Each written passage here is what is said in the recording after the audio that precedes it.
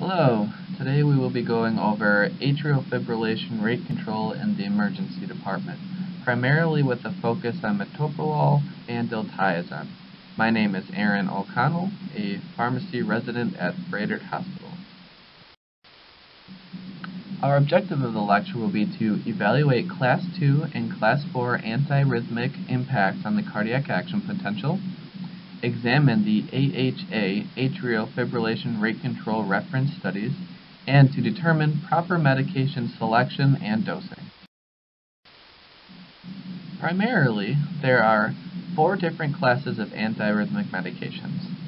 Our Class 1 would be our sodium channel blockers, Class 2 are beta blockers, Class 3 are potassium channel blockers, and Class 4 are calcium channel blockers.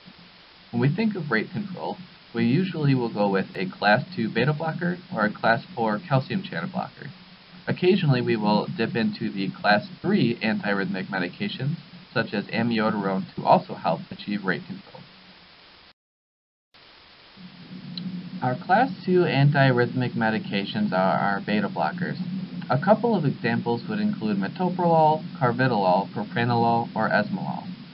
Beta blockers ultimately work by blocking the action of catecholamines at the beta-1 adrenergic receptors within the heart. Ultimately, what this does is slows conduction through the SA and the AV node to prolong phase 4, or the refractory period. Moving on to our Class 4 antiarrhythmic medications, our calcium channel blockers, we would primarily use verapamil and diltiazem for this. These medications primarily work at calcium-dependent cardiac cells in the AV node. Ultimately, by blocking calcium channels, we reduce the inward calcium current during the action potential and during phase 4. As a result, conduction velocity is slowed through the AV node and the refractory period is prolonged. I would like to briefly go through the AHA rate control recommendations. Our Class 1 recommendations are to use a beta blocker or a non-dihydropyridine calcium channel blocker for rate control. Our Class 2A recommendations would be to have a goal heart rate of less than 80 if the patient is symptomatic, and that IV amiodarone may be useful for critically ill patients. Our Class 2B recommendations would be to have a heart rate goal of less than 110 if the patient is asymptomatic, and that oral amiodarone may be used when other measures are unsuccessful. Of note, the guideline does go on to talk about patients with heart failure. For those patients who have a preserved ejection fraction, it is still appropriate to use a calcium channel blocker or a beta blocker. For patients that have reduced ejection fraction, this is when we would want to use a beta blocker, and if a beta blocker alone is not sufficient enough to handle their rate, then we would want to move to something like digoxin. After briefly having gone through the AHA rate control recommendations, I wanted to focus on the studies that they had decided to look at in terms of making those recommendations. The first one is a study of the evaluation of the landmark AFFIRM trial looking at rhythm versus rate control done by Alshansky's group. This involved over 2,000 patients which were followed for an average of 3.5 years. Ultimately, they wanted to determine which medication would be the best in terms of rate control as an outpatient with long-term benefits. Overall, they defined their rate control as a heart rate on average at rest of less than 80 and either one of the following: a heart rate max during a 6-minute walk of a less than 110, or an average heart rate during a 24-hour Holter monitor of less than 100 beats per minute. Overall, they found that rate control was best achieved with the patients receiving beta blockers compared to the patients receiving calcium channel blockers or digoxin.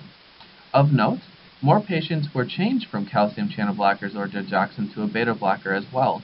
Ultimately, this tells us that for patients that are going home and have problems with rate control or AFib, we do want them to be on a beta blocker because the outcomes have shown to be better.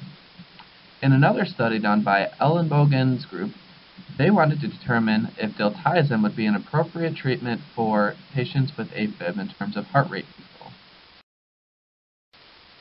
In the Elizalde trial, a therapeutic response was defined as a heart rate of less than 100 or a greater than 20% decrease in heart rate from baseline or conversion to normal sinus rhythm. Now, the Elizalde trial had a little bit more of a complex trial design. Patients would go on to receive a 20 milligram diltiazem bolus. 15 minutes later, if they had not reached the therapeutic response, they would again receive another diltiazem bolus of 25 milligrams.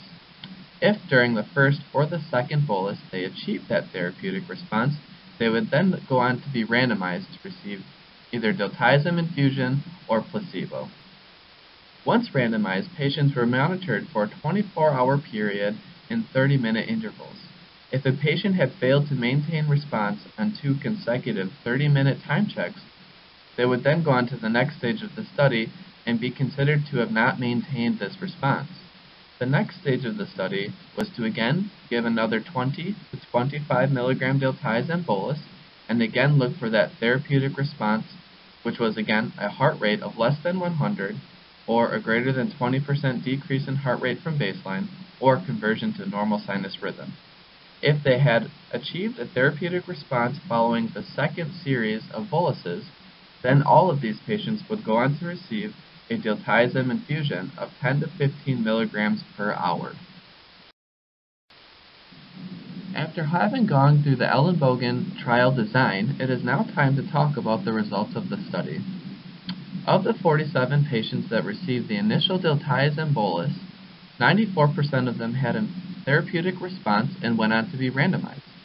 The patients receiving placebo, none of them had a maintained response at 24 hours, whereas the patients that received the diltiazem infusion, almost 3/4 of them had a maintained response at 24 hours. Overall, 41 out of the 47 patients went on to receive the diltiazem infusion. Of the 41, 83% of them had a maintained response at 24 hours.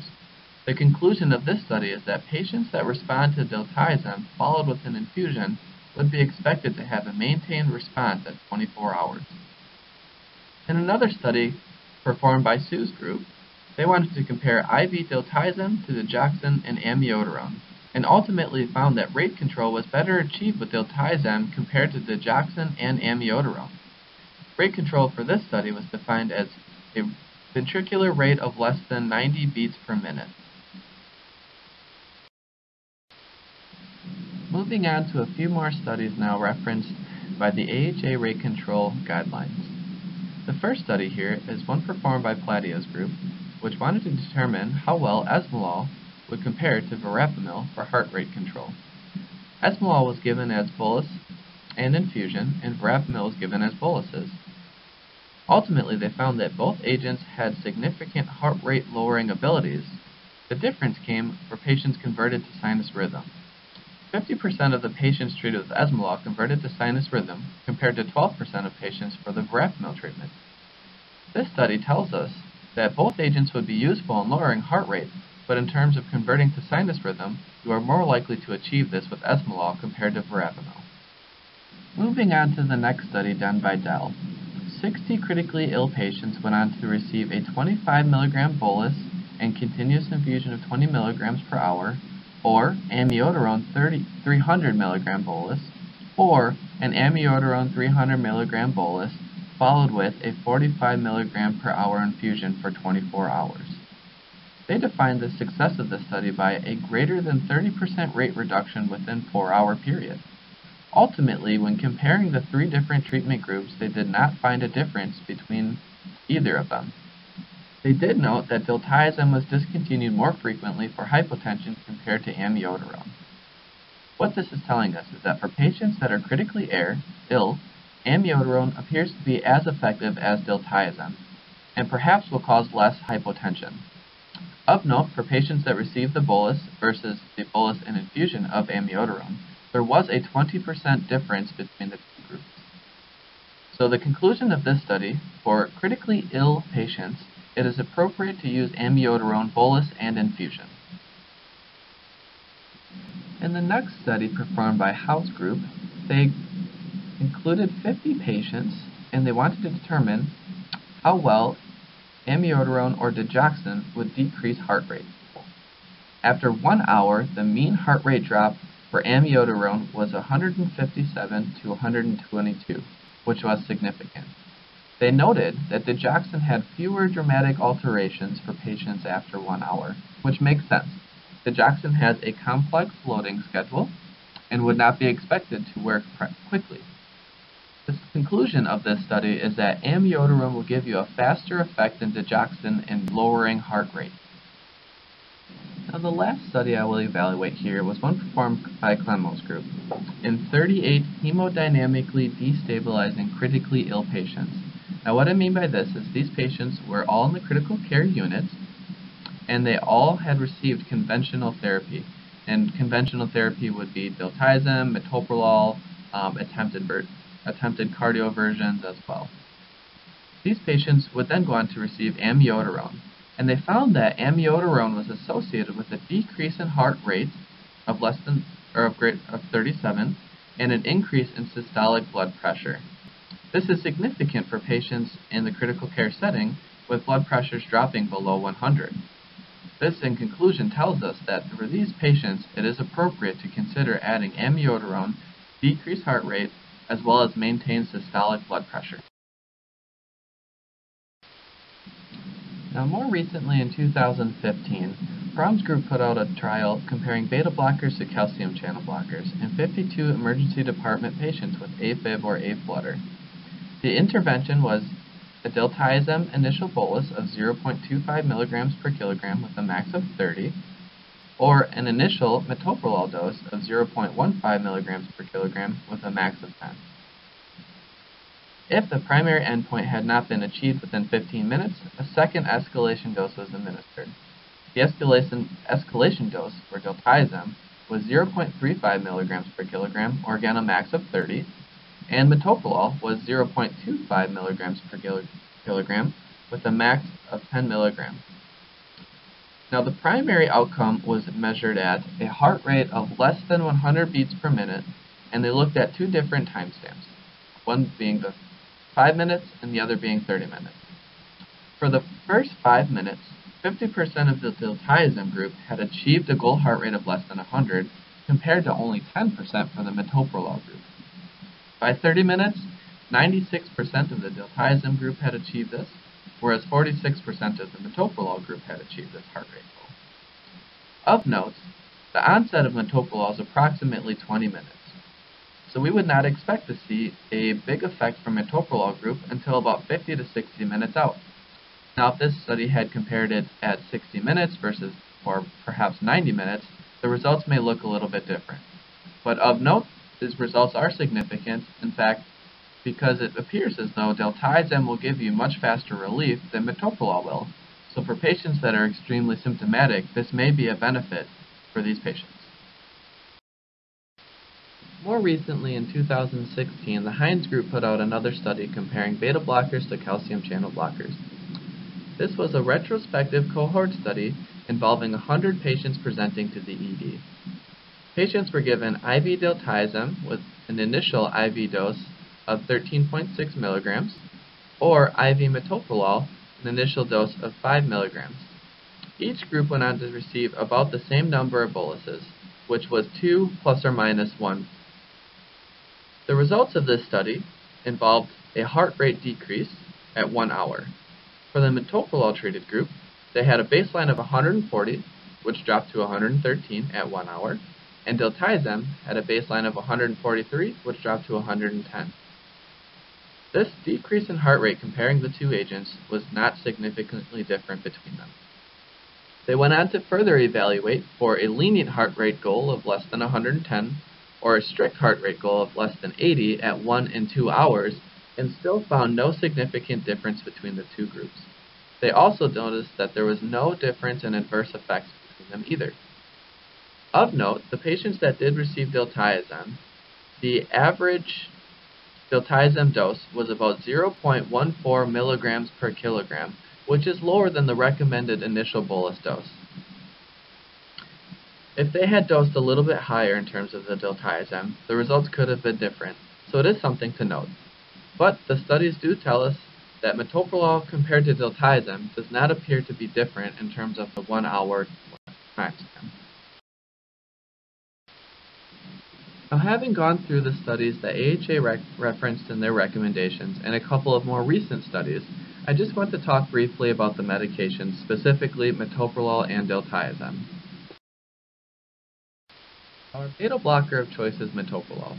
Metoprolol is a selective beta-1 adrenergic receptor blocker and should be dosed at 5 mg IV every 5 minutes for a max dose of 15 mg in a 15-minute period. The onset of action is expected to be approximately 20 minutes, and some relative contraindications would include myocardial infarction and bronchospastic disease. For patients with asthma, you will want to determine the severity of their disease. For severe patients, it may be best to avoid beta blockers. But for patients with more mild cases, metoprolol may still be considered as it is selective for beta-1 receptors. Our calcium channel blocker of choice is diltiazem. When initially dosing, we want to start at 0.25 mg per kilogram with a max of 20 mg. If we have not seen our desired effect after 15 minutes, we may follow this up with a repeat bolus at 0.35 mg per kilogram with a max of 25 mg. The max doses recommended here are from lexicon. However, studies have used max doses as high as 30 mg, which have shown to be safe and effective. So after we have given our 2 boluses, we can move to 2 options. First, if we have seen the desired effect we are looking for, or heading in the right direction, we may consider starting an oral option at this point and sending the patient home. However, if we have not seen a response, or the response to this point is not satisfactory, then it may be time to consider starting a diltiazem infusion. When starting the infusion, we will begin at 5 to 10 mg per hour and may increase by 5 mg per hour up to a max of 15 mg per hour. Of note, the IV diltiazem onset is approximately 3 minutes, so we would expect a quick response, and the duration of action is 1 to 3 hours. You should expect to have this duration be about 1 to 2. I have included here just a couple of thought questions. Which medication do you prefer when choosing for rate control? And why would you decide to go away from one or the other? The data does not tell us which one is expected to be more efficacious for an acute therapy. While diltiazem has a faster onset, we know from the AFFIRM trial that patients do better on beta blockers. When choosing in an acute situation, we should determine the disease states of our patients, specifically for patients with heart failure or asthma. For patients with reduced ejection fraction heart failure, we should use a beta blocker. For patients with severe asthma, we should use a beta blocker. Thank you for listening to my presentation on antiarrhythmic medications in the emergency department setting with a focus on metoprolol and diltiazem. For further information, I have decided to include a couple of extra information slides on the other antiarrhythmic medication classes.